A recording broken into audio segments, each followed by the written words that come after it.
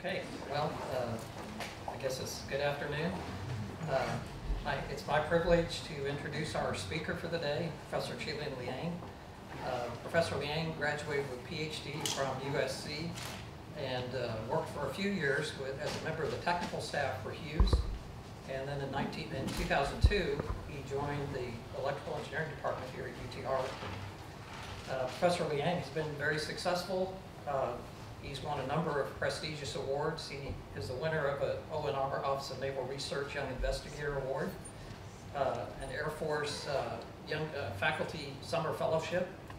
He's a winner of a few different awards here at UTA, Outstanding Young Faculty Member several years back. I think 2 years ago, College of Engineering Excellence in Research Award, and just this last year, UTA record of, let's see, I'm going to read the Outstanding Research Achievement Creative Accomplishment. I always forget that one. That's a little hard to remember that one. But anyway, you know, that's a pretty significant award across the whole campus here. Professor Liang has been involved with projects over $6 million of funding as either PI or co-PI. This is primarily from Office of Naval Research, National Science Foundation, and Air Force Office of Scientific Research. Let's see, Professor Liang has over 70, I believe, referee journal publications now, given over 150 quality conference presentations, has 2 Best Paper Awards, pretty noteworthy, holds 4 patents, and so let's see, is there anything else I was on my list here? You can see it's pretty long. Professor Liang has 3 areas of research I'll just mention that kind of relate to the topic he'll be talking about today. He has research going on radar sensor networks. He has research in the area of smart grid wireless networks, and also efficient use of the radio wave spectrum. His lab, as a part of his lab now, he's currently supervising 8 PhD students. That's the number I saw last. Okay. So anyway, we look forward to your talk and like you to all welcome Professor Liang.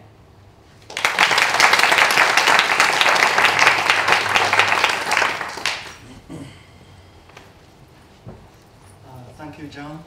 Thanks for Central Library for having me here. And thanks for my colleague, my friends, my student for having an empty stomach and still being here.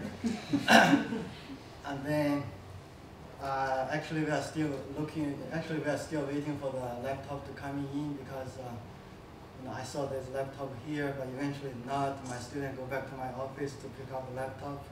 And then what I should do is maybe just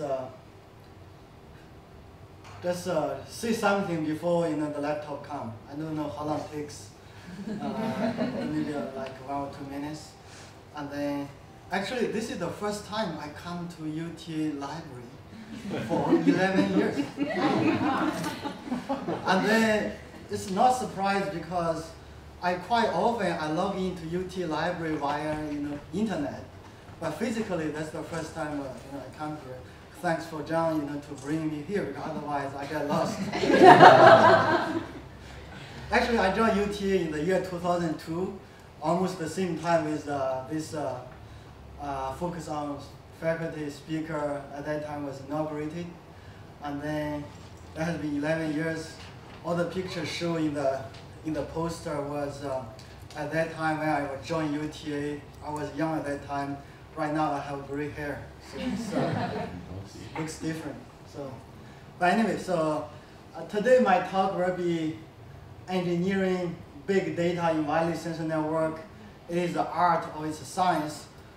Because when Maggie tried to ask me to give a talk, I think about it, this is a campus-wide talk. Which kind of title should I use to attract more audience? So that's why in one title I have 4 colleges: engineering college, have science, have art, I even have what is the other one? It's, I remember I also talk about psychology, so that is in the abstract. That maybe belongs to social work or belongs to science, I don't remember. So hopefully we draw lots of audience which has a very diverse background, which are able to judge my work, and then further we can trigger some collaboration, among the faculties, at UTA. the big data was, I remember the year 2012, NSF, NIH, they initiated the big data initiative, mainly talk about in wireless sensors, in internet, in video, and even in the different kind of media. They will have all the big data going on. And then NSF initiated last year, and this year I think they did not give us call for proposal. However, they gave us kind of letter to see that whether you have some idea to contribute. They want to see whether in this community you have some fresh idea who can contribute this big data initiative. I talk about the engineering big data in wireless sensor networks, art or science. First, give some introduction for the outline. I introduce what is big data, and then I present it in two approach. One is from information theoretical approach, and another one is from a human-inspired approach. And then I give a compression. I compress. I compare all these two different approaches, and then I give some discussions. What is big data? Actually, already mentioned before my student come. Mainly just email, internet, video, sensor, all this data. In terms of research community, I noticed NIH, they focus a lot on biomedical. And then for science, for NSF, they focus more on engineering, and then computer, and all that. Also notice business school, they also have start working on the big data center or anything for the business. So anyway, that all this have from different way, based on their domain of knowledge, attack this problem from a different perspective view. What's the challenge? What's the challenge? Back to this year in May, there's one paper in Scientific American. They talk about big data needs a big theory to go with it. Why they said it? Because they said in industry revolution at that time, the laws of thermodynamics was generated. They hope that based on the big data in this scenario, whether it's possible, we can get universal laws of complexity to solve our big data problem. Actually, the reason why we say challenge, because so far we don't have unified and conceptual framework for addressing the big data complexity problem. For example, we don't know how much data we need. We don't know what kind of data we need. And also we don't know how can you make decision based on enormous amount of data. So that's what we try to, based on my approach, I try to present it from engineering approach. Another one is from a psychology point of view to give some approach. At the end, I compare these two approaches.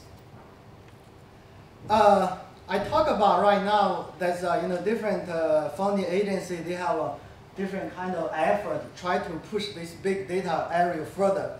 For example, in this month, just in September, maybe last week, DoD has MURI is called Multiple University Research Initiative. Used to be $5 million per project. Right now, they increased to $7.5 million per project, just for one topic, just for one team. This time, they have $7.5 million for topic 10, which is on the computational foundation of mathematics and information. That's in big data. Why they said, we need to invest $7.5 million on this effort, because they claim that Shannon invented information theory there back to 1948. And then Turing invented Turing machine back to 1936. Actually, after that, they have been dominated this communication and then mathematics since the first half of the 20th century. However, in the big data age, big data age, all this Shannon and the Turing framework, they need to be revised to account for not only the multitude of the data type, but also many advanced algorithms are needed, especially in terms of mathematical reasoning and also computational procedures. So my approach today will give two approaches. One is information theory, which is coming from Shannon.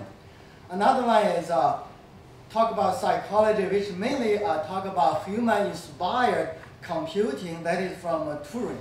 So eventually, I just give you two talks, which is kind of in the framework of Shannon and Turing. However, we address the big data problem. My approach mainly, as I said, from two approaches. One is the Shannon information theory approach. Try to see that we have the big data, whether if we want to do compression and the processing, the information theory could be applied to push this area further. The second approach, a human-inspired approach, is because as a human, we know that how to process, because I see my colleague Pauline, she's not a technical person. I want to give her some interest so that let her engage this kind of research. So then I talk about something that everybody could understand, even the staff people could understand is, as a human, we have ears, right? We are listening, we are able to listen. We have eyes, we are able to see. We also have touching. Even we close the eye, we know that's a microphone. And then all these sensors, they are unified perfectly in our brain to process all this different data, And then this kind of mechanism actually are able to translate to the wireless sensor devices so that give wireless sensor devices this such capability to process all this heterogeneous data. That is the second approach I try to use. In the ad, I put it psychology. Eventually, it's based on human psychology mechanism to process all this data. So that is today's two approaches. One is the Shannon approach, information theory. Another one is a human-inspired approach. My first approach talk about engineering big data in wireless sensor network, mainly from an information theoretical approach. Traditionally, we always see that more information is better. More information is better. We want to hire someone, we just try to dig different background, Google this guy online, every information connected and combined together. At the end, we make a decision. And that's traditional way. That means more data is always good. We try to fuse every possible data, all the information to make decision. However, such approach in big data age, that is computational challenging, very challenging, and also even operationally ineffective, and also impossible for big data, especially for military applications. If we want to strike any target, if we keep processing, keep digging, then sometimes we lose the timing. So what we want to do is, here I propose an algorithm. It's called opportunistic sensing. Opportunistic sensing eventually is I try to select a subset, a small subset of the data or sensors, which are able to make decision very quickly without losing the quality of my decision. So that is my approach. It's called opportunistic sensing. And then mathematically, I want to just put certain mathematics so that to entertain my student. Otherwise, they don't feel the challenge. And then, see, right now the sensor, I have n sensors. And then, whether it's possible, I base on opportunistic sensing to select n prime number of sensors. N prime is less than n. And then, since I select a subset of sensors, for sure I have distortion. The distortion are defined by the expectation of before you do the selection. After you do the selection, you have this distortion.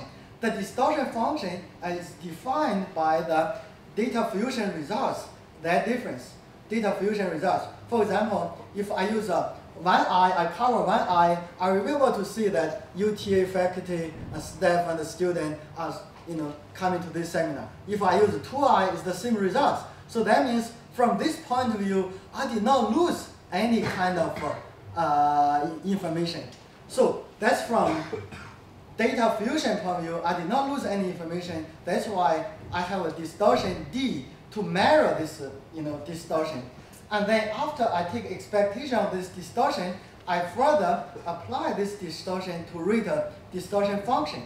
That means that this rate distortion function is mirror that suppose you keep the distortion less than threshold D, and then before and after you do the sensor selection, you have mutual information. The rate distortion function are defined by the minimal mutual information before and after you do the detection, and the constraint the distortion has to be less than a threshold.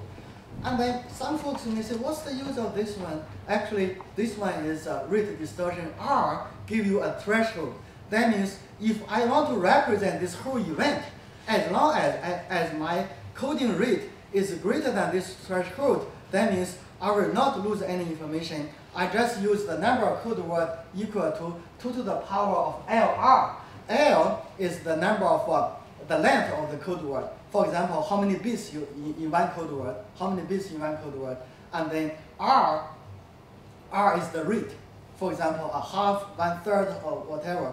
And then this absolute value does not mean it's absolute value, that means the number of code word. Then you notice if I have lower R, and then this value is smaller, that means I just need very few code word to represent this whole monitoring events. That means I reduce the data, right? I reduce the data. And then the distortion and also representing the D. If my represented data R, the rate, is less than this RD, that means no such code exists. That means no hope. No hope you can keep the. So you and Pauline, agree with that. Okay, so no code exists. That means the RD, if you can get RD, that is a good thing. That means you are able to tell what is the bottleneck. If you are able to meet this requirement, you are able to represent these events, use much less of data. So that is my philosophy over here. And then the next one, I will have two scenarios.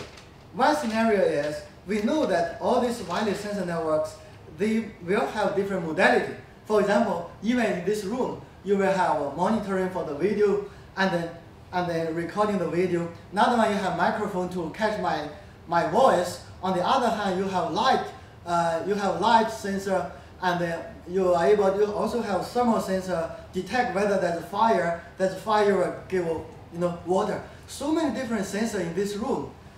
The question is, how could you fuse all this sensor collection and then make your data reduction? So we'll have two scenarios. One is independent modality. Another one is correlated modality. What is correlated modality? For example, I have a light sensor and I also have thermal sensor. Generally, if I have more light in this room, most likely this room temperature is warmer. It's warmer because it's correlated. On the other hand, I have this video sensor. Video sensor just catch my voice. Actually, not voice, just catch the image. The acoustic sensor just catch the voice. Actually, they are independent. Regardlessly how loud or shout, the video sensor will just catch the image, right? The video sensor just catch. In that case, they are independent. So these two scenarios, one is independent, another one is correlated. So these are two scenarios I try to handle. With independent modality, based on the mutual information between these two modalities, X and Y, for example, one is video, another one is acoustic, assume that you have M sensor, you have N sensors at the beginning, initially you collected. And then what I do is, after opportunistic sensing, only M prime sensors with modality X and N prime sensor with modality Y, they are left. See, F means the opportunistic sensing reduction, the left. After the left, what I do is, I want to mirror the mutual information before and after. Before I do reduction, after I do reduction, that mutual information I'm able to compute because X and Y, they are independent. So I'm able to get the mutual information between X before and after and Y before and after. That's summation. And then similarly, for the rate distortion, which is just like the minimal mutual information given a certain distortion, and then you will be able to get that is rate distortion function for a modality X plus rate distortion for modality Y. And then if I have more modality sensors, for example, I have acoustic, have video, and also have other sensor, for example, vibration, to test whether this building is in good condition. They are also independent. Then further, I extend it into more modality, which has an M modality. Very similar, this M modality could be decomposed. Each modality, their rate distortion function summation. So that means independent modality sensor, it is equal to each modality sensor, their summation. So we just need to analyze the rate distortion function for a single modality sensor, which simplifies our work tremendously. So that is independent. The next one is correlated. We know correlated one is more complicated. For example, if the thermal catch the temperature is higher, and then in this room, and also the light is quite bright, most likely there's some correlated information there. So in that case, what we want to do is we want to measure that after you do the reduction, M prime and N prime, how much information you need to keep. And then the mutual information between X and Y, these are correlated modality. You'll notice that's equal to mutual information X before, after, mutual information Y before and after.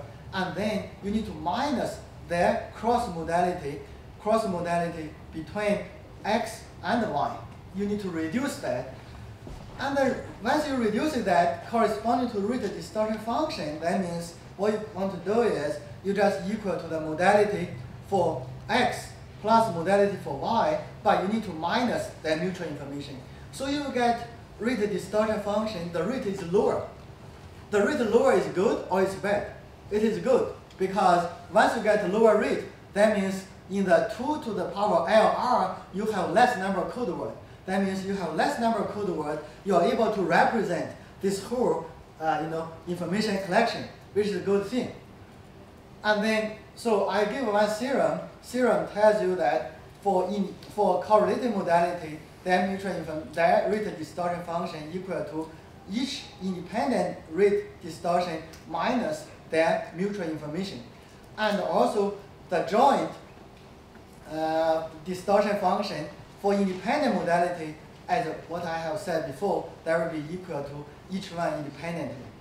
So that is for two sensors. For two modality sensors, does not mean for two sensors, two modality sensors.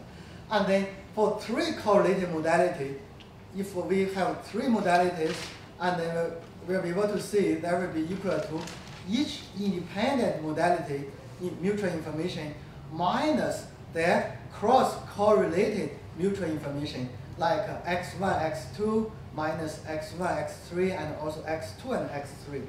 Correspondingly, the rate distortion function can be represented into each rate distortion and then minus their correlated mutual information. That means you have correlated modality, you need to have less data to represent this one.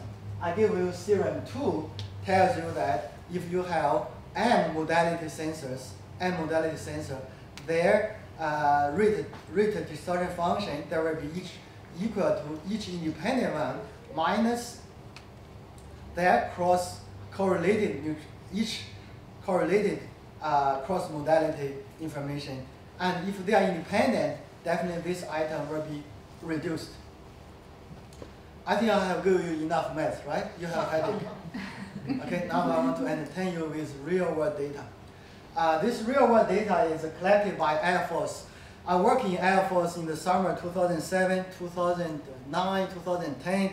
At that time, the Air Force lab, they collect the data in Massachusetts in the later summer and fall. Let me show you the picture. There's Massachusetts is much green than Texas, much greener than Texas. And then the data collected based on the radar, which is in the lift, And then the target are located in 300 feet away from the lift. The target is kind of trihedral reflector, which is 300 feet away. You notice in such dense forest, if it's 300 away from the radar, if you don't use radar, if you use a video sensor, you are not able to catch the target, right? Because like 300 feet away, almost like 100 meters away, that is very far, and also the forests are so dense, you can never catch the target. However, I'm able to do is based on radar sensor network. That is based on radar sensor network. For the data we collected, the data is very kind of high resolution data. You notice each sample is 50 picosecond, is 10 to minus 12, and then 16,000 samples were collected in 0.8 microseconds. So that's why it's big data. Even 0.8 microseconds, you have 16,000 samples. If I keep collecting, I believe the central library, you have no space to store all this data, right? So that is a big challenge, And then my purpose is try to detect this target even 300 feet away.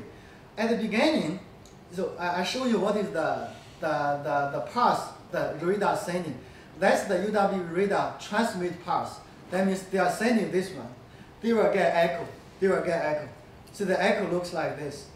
Figure A is no target. That means 300 feet away, there's no target. I get this data.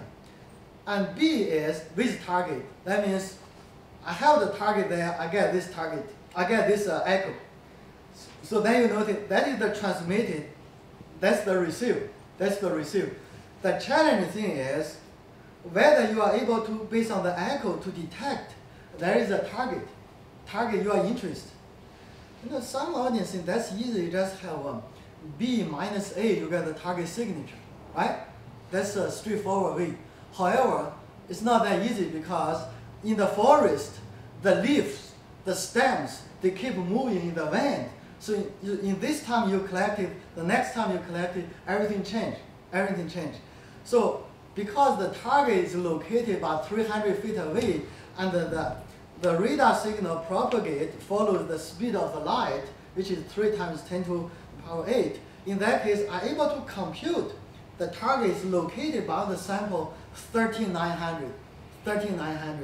Since here I plot all the 16,000 samples, I want to zoom in to this small region to see what it really looks like. Okay, so I zoom in, I notice at 13,000 to 15,000, that is all the sample looks like, no target with target, okay? So now I want to use B minus A. I try to get the target signature. Okay, I get this one. Looks like I cannot find anything. The reason, as I said, that's different with my student working a lot on the sense through wall. Just like in this building, you are able to detect the target on the other side of the wall. That's because the wall does not move, right? The wall, that means the clutter, the background does not move. However, in this case, the background moving. So that's why the Air Force, the lab, they collect the data. I think they collect the data for 2 years. They cannot figure out where's the target. Until I went there in 2007, so I start working on that. I find the target for them. Later, they transfer this kind of piece of work, go to their Air Force product. So that is a difference. So that means the difference does not make any difference. So, and then what I do is I use a, yeah, sure. So when you have this situation, are you following the same path? You first will just send a radar signal there, and then there's no target, and then you put target there, and then you go the same path. Yeah, same path. Yeah, same. However, because the leaf, they are out of your control. So yeah.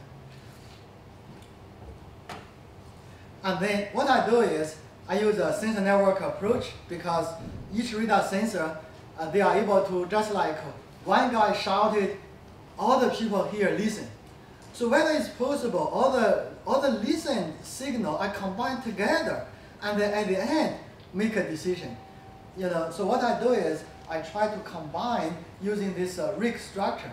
So all the voice you collected, or not the voice, all the echo you collected based on the weighted average, and then weighted average is once you have a higher signal for the echo, you give a higher weight.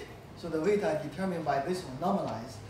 And also at the end you combine together. Actually later I found even I combine it together, it does not solve the problem. However, if I observe carefully, I notice if this target looks like 3900 over there, there's a target, the signal going up and down change much faster than there's no target. If I explain why that happens, because the metal trihydroreflector, they are metal, so they reflect the radar signal much stronger than the wood, than the ground. Actually, it's much better than human, because human eventually absorb the signal. The metal reflect the signal.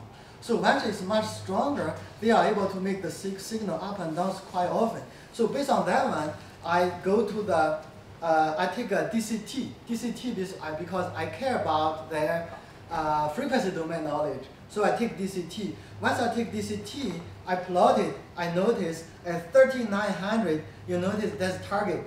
3900, you notice there's a very strong the lobe. This power lobe tells you that it's up and down because this metal gives very strong reflection. All the others, although they are up and down, but it looks like very much fluctuate. The reason because, think about it, this made from the stem of a tree. This tree reflected, however, the stem, because they're moving, so they give you kind of random. That's why it looks like very much like a noise. However, this target looks like up and downs, very much deterministic. It's not random. However, in here, there's no target. It looks like everything behaves like noise. You cannot find the target. So based on this way, we are able to find the target in 3900. That is based on 30 radar. That's based on 30 radar. Today, what's the theme of today's topic is big data. Big data. That is big data. But are we happy with this one? The answer is no, because I want to do the reduction. So further I want to do reduction is based on the opportunistic sensing I just said. Because whenever we want to do opportunistic sensing, we need to compute the mutual information. The mutual information, you need to know the probability. So here, I show you the histogram of this data. See the histogram. Histogram, I plotted the histogram for the real data that looks like that's exactly Gaussian. The red dotted one, dash one means the ideal Gaussian. The blue bar means the actual histogram. So it looks like that's exactly Gaussian. That means the radar echo follows Gaussian distribution. Once it follows Gaussian distribution, I'm able to apply this one to the rate distortion function, which is RD, because I totally have 30 radars. So I have 30 radars I plug in. I compute, once I plug in Gaussian, I'm able to get the rate distortion function based on this one. And also the D, because the D is the total distortion for all the radars. And for each radar, the distortion are determined based on if you have higher variance, then I have lambda. The lambda value will be lower than this. If you have lower variance, I will choose sigma I squared as the distortion. If the total summation equal to the total distortion D. If I plot these relations in a figure, that will look like this one. Each bar here corresponding to the variance of all the echo signals. The one which has higher the variance, I will give follow that one based on distortion lambda. See the distortion lambda. Otherwise, I choose sigma I. That is called reverse water filling. Reverse water filling. Reverse water filling, that means you always favor the one which has higher signal power, which is the signal power shows here. And then if you have lower one, if you have lower one, that means you don't give any kind of attention on this. So that is called reverse water filling. So that's why we only choose a constant lambda, and then based on lambda, and we are able to find that how many symbols, actually not symbols, how many radars you need to decide, corresponding to the data fusion function gx bar, we need to choose m hat corresponding sensors. That means we just choose m hat highest variance. That means from all these 30 sensors, we choose the one which has highest variance, and then we choose 5. That means we choose the highest 5 m sensors, m equal to 5. Since we only choose 5 sensors, and then the reduction ratio is 6 to 1. Correspondingly, that means in the data reduction, we have 6 sensors, choose 1 sensor. Totally, we have 30 sensors, we choose 5. And then let's see the performance. The performance for this one, and it looks like in the figure A, that is the one opportunistic sensing algorithm I use. See, looks like the target, you are still able to detect the target. However, if I randomly choose 5 sensors, so that means I choose 5 sensors, it looks like here, you are not able to find the target because in 3900 even don't have any slope. But over here, you have very high slope.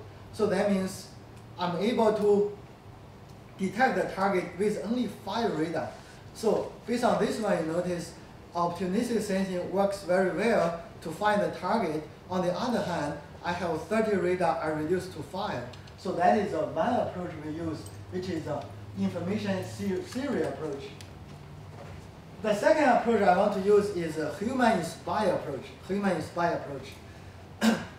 For human-inspired approach, that is, as I mentioned, human has multiple modality sensors equipped in the human already, and then all these neurons in our brain are able to coordinate all these different modalities. This one, that one is called prefrontal cortex, PFC. In the PFC, I draw the figure shows that is in one brain area that is called PFC, prefrontal cortex. You notice they have many different regions, but they are able to process different modality information. We are able to process visual information, ventral information. We are able to auditory information, multimodal information. All these informations you are able to process based on unified region. See, that is a different area. They are able to process multiple modality of information. Area 46, area 9, all they are able to process this multiple modality information. And then the question is how this one works. What is the mechanism our human brain are using? Actually, the human brain using this mechanism to process this. Here I give you one psychology test. What kind of color of this word? What's color of this word? Red. Red. It's not green. Actually, for people who have brain problem, they like to see this is green. The reason because as all the people surrounding here are very knowledgeable, word give you a much stronger stimulus than the color. So that's why you see the green, you saw it's green. Actually, it's red. The color is red. Why human brain are able to process this information, give you the answer is red instead of green? It is because they have top-down control, or it's called favor-weak mechanism. If I draw a figure shows here, figure A, that means no control. No control, that means that is very small font. But mainly A is no control, B is you have human control. You are able to tell, see, that is the word. That is the word control region. That is that is the color. Okay, that is the color. That is the word. That means your knowledge control that. So once your knowledge control that, so you notice the color one over here, they give you a stronger, compare this one, they give you a stronger control, once you give a stronger control, you are able to identify the color is red. It's not a green. It's red. It's not green. So because you are able to control this one, this mechanism is called top-down control, or you can see fewer-weak mechanism. In psychology, I'm not sure whether the audience, some people work in psychology. Anyone work on psychology? If no one work on psychology, I feel comfortable. Otherwise, be careful. Okay, so this one is called Stroop task. Stroop task is a very common psychology experiment to test people whether you are able to handle this kind of test easily. Actually, the word green display in red. However, you are able to tell people that in red color because you use fewer weak, because your red color is weak compared to the green word. And then because there is a strong a tendency to read the word green, and which compete with the color red. However, human brain are able to control it. And then right now the question is whether we are able to translate this fewer-weak mechanism goes to the sensor network decision. So that means we need to translate such mechanism, to modeling such mechanism into mathematical inference. And this motivates us to design a fewer-weak fuzzy logic system. Fuzzy logic system was initially proposed by Lotofizada in 1968 from UC Berkeley. He's still alive. He's 93 years old, but he's still writing single author paper. So to do that, and then what I want to do, I try to mimic this mechanism into the fuzzy logic system. Computer die.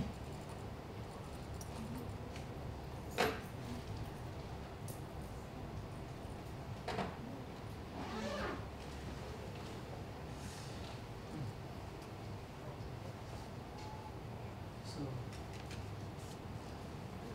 it wants a break, maybe?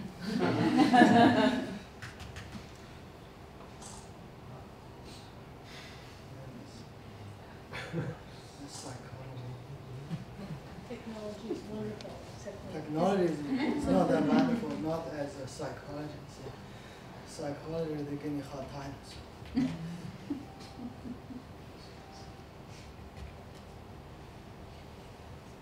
So what is the best way to do? Just restart maybe? Hard reset. Huh?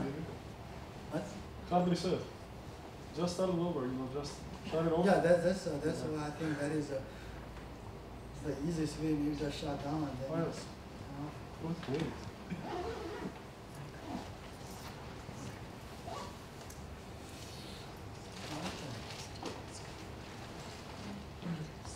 Maybe you take the encryption.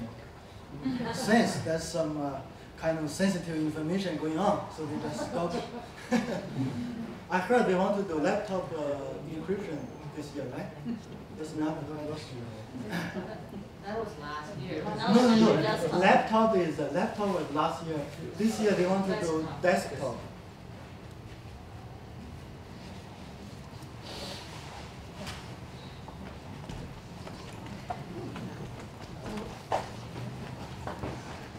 While you're stuck, you can ask a question. Yeah, sure. That's good time. So when you have, let's say initially 30 radars, Yeah. and then you know what's your acceptable distortion rate, so you can determine that 6 radars are enough to detect the signal that you're looking for. Actually, that is still open question because in the real world, it's hard to judge which distortion are acceptable. Exactly. So in my case, I just use the top 5. Actually, that's still open question is, how could you see that 5 is good enough? In my case, because they are able to detect the target, actually does not mean that is the optimal.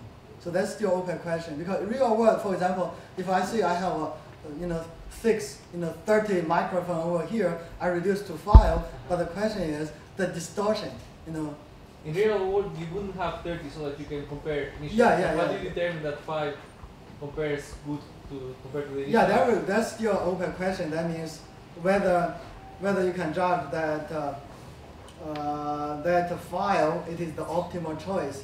We know that you are able to select a small subset. Yeah, but what's the what is the optimal? Yeah, what is the optimal? Like in my case, theoretically, I said based on the distortion, but practically, the distortion only happens is when you see that I'm able to detect the target. Yeah. Actually, there's no boundary to see whether I'm able to detect or not. It's just based on your judgment to say I'm able to detect. So,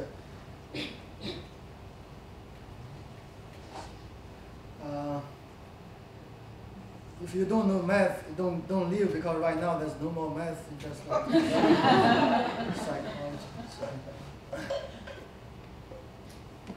Okay, so that means I want to use a fewer-weak fuzzy logic system. Current fuzzy logic system design, actually they are fewer strong. That means once you have stronger signal, they give you the highest membership function. That's called fewer strong, right? No one said fewer weak. Just like when I choose student, I always choose the one with the best performance, not the worst performance. However, here the question is, I want to choose the one weakest as my fewer. So in that case, because in the Stroop task, the green I display in red, so I want to fewer the color, so that's why I make the weak signal as red. Since in the current fuzzy logic systems design, there is no such mechanism, so I need to reinvent such mechanism. So what I do is I just use a different membership degree to see whether this one I favor or I not favor, different membership degree. And also I use multiple membership degree, so that's why I use interval fuzzy sets. I also use upper membership function for favor and lower membership function for no control. Yeah, this is a membership function I draw over here. If you don't know this one, that's not a surprise to me, because actually I invented this interval type 2 fuzzy logic system back to the year 2000. At that time, that is the first paper on the interval type 2 fuzzy logic system. And then, so you notice, whenever I have one input, I have 2 degrees. One is lower, another one is upper, right? I have 2 degrees, lower and upper. And then for the favor weak mechanism, what I represent here, use the upper membership degree.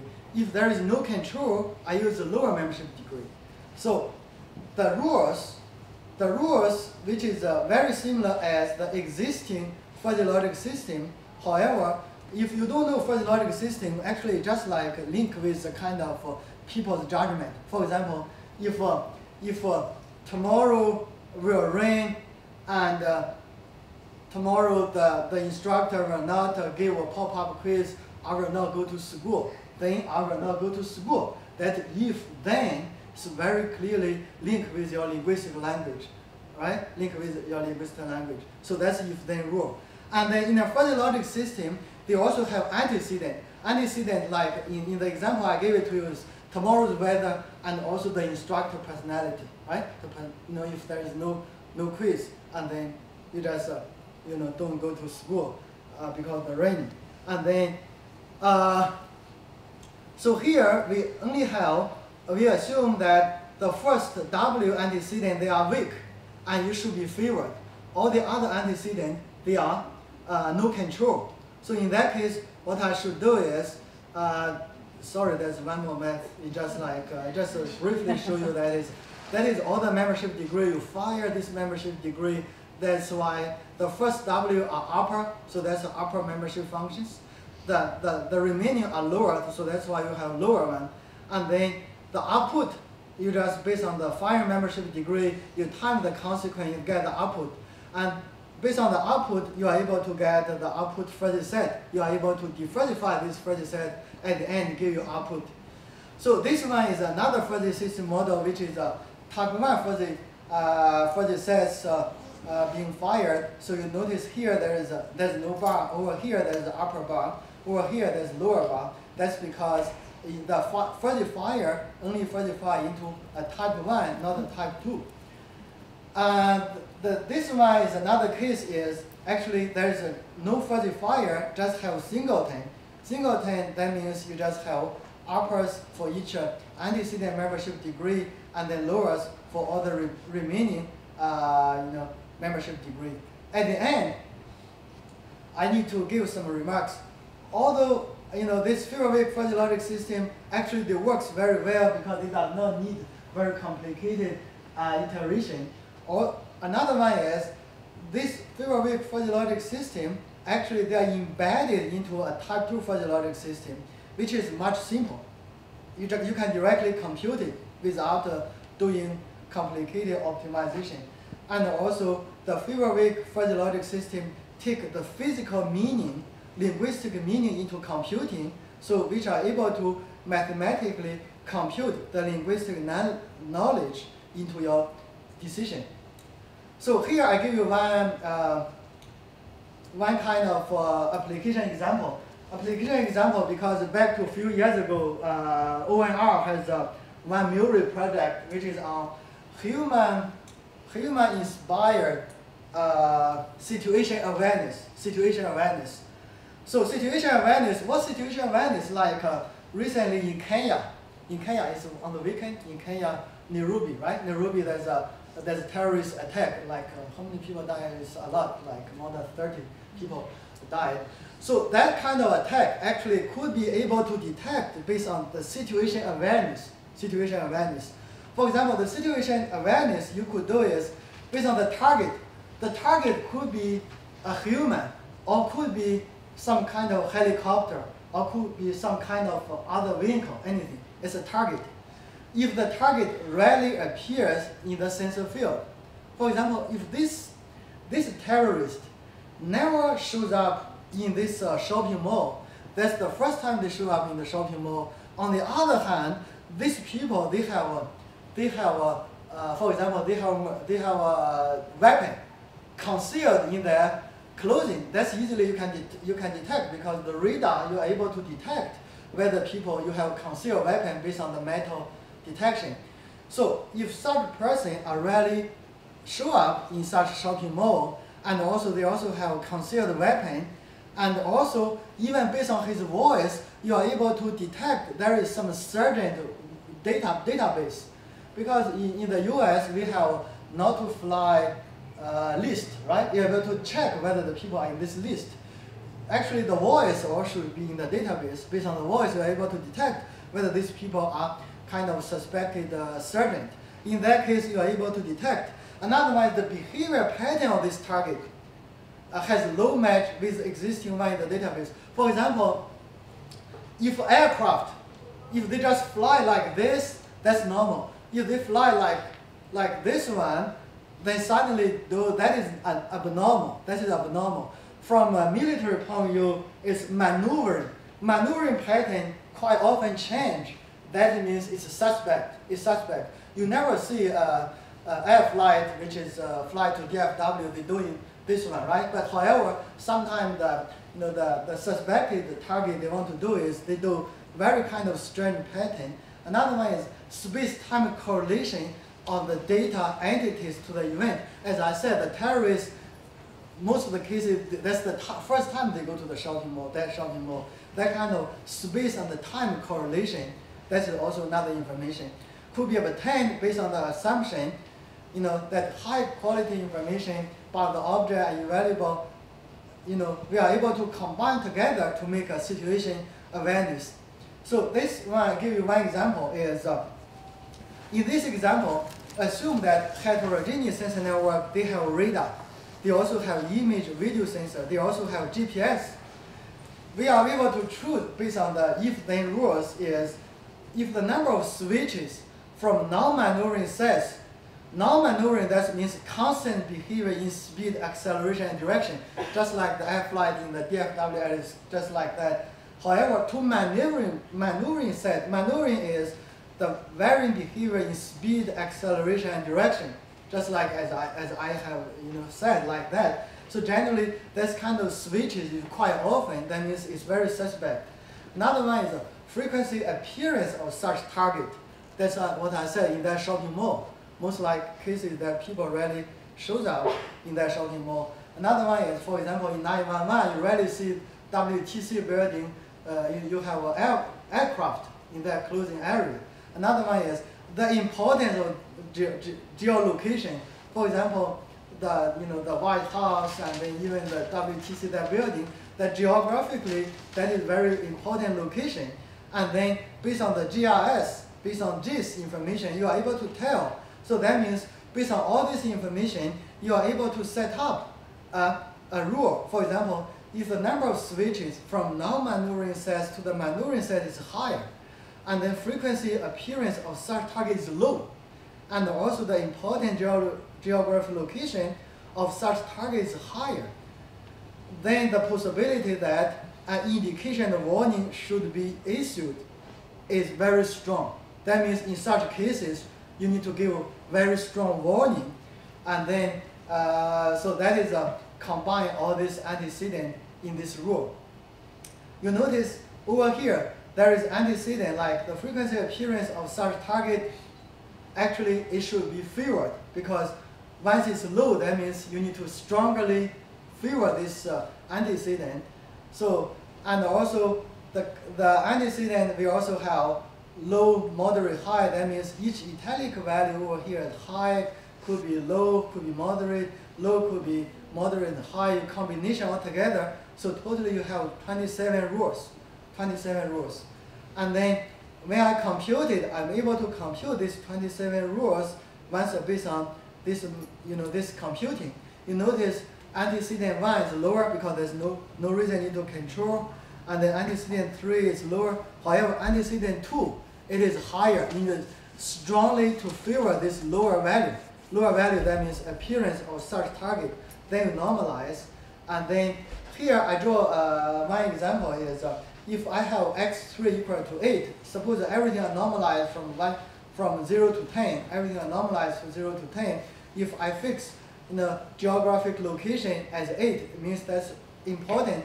I'm able to plot this one in a figure. That is the membership degree, membership function I use for antecedent and the consequent. And here, that is the decision surface. Decision surface. You notice I use a figure-weak fuzzy logic system versus the traditional fuzzy logic system. You notice I have x3 equal to 8. I have x1, x2 keep different value changing. You notice, and then for this one, for the figure-weak fuzzy logic system, they are able to give you the indication warning possibility goes to 9. However, over here, they can only give you possibility to go to 7. So that means the figure-weak fuzzy logic system are really able to give you very high indication and warning based on this figure-weak mechanism compared to A and B. So based on this observation, you notice in this figure 13, notice figure-weak, they give you very high possibility for this target if this target is a threat, which makes sense because the weak factor, the frequency appearance of such kind of target has been favored. So our proposed fuzzy logic system, which are figure-weak mechanism, increase the probability for indication and warning.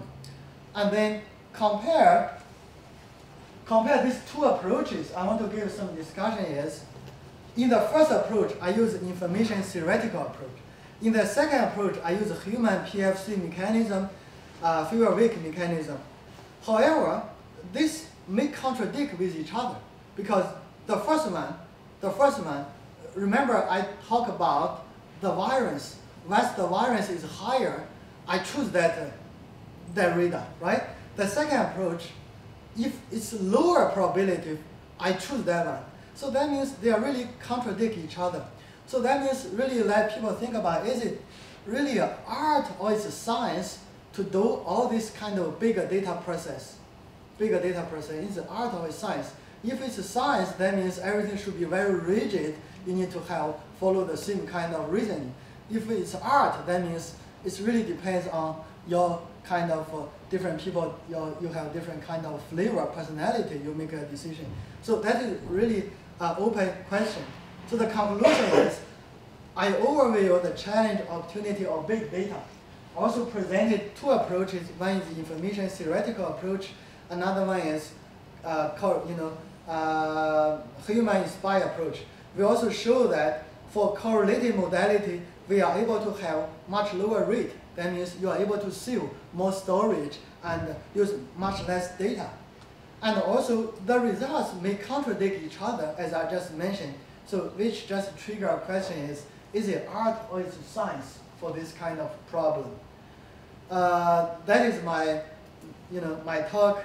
And then the further reference is, I give you two references. The first part has been accepted to publish in Attribute Transactions on Computers. That is on opportunistic sensing.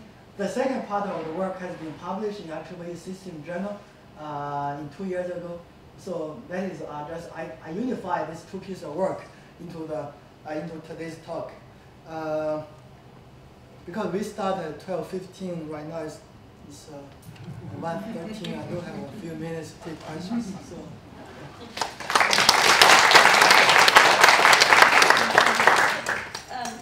So thank you, Dr. Liang. My name is Rebecca Beckel. I'm Dean of Libraries. I want to thank you so much for your talk. I'm actually going to ask that we go ahead and break up and that people continue to ask questions, but there are refreshments set up outside in the atrium. So perhaps you'll want to grab punch and cookies and bring your questions along with the refreshments. And I hope that we'll see you again as we do these every month throughout the semester. So thank you very much. Thank you.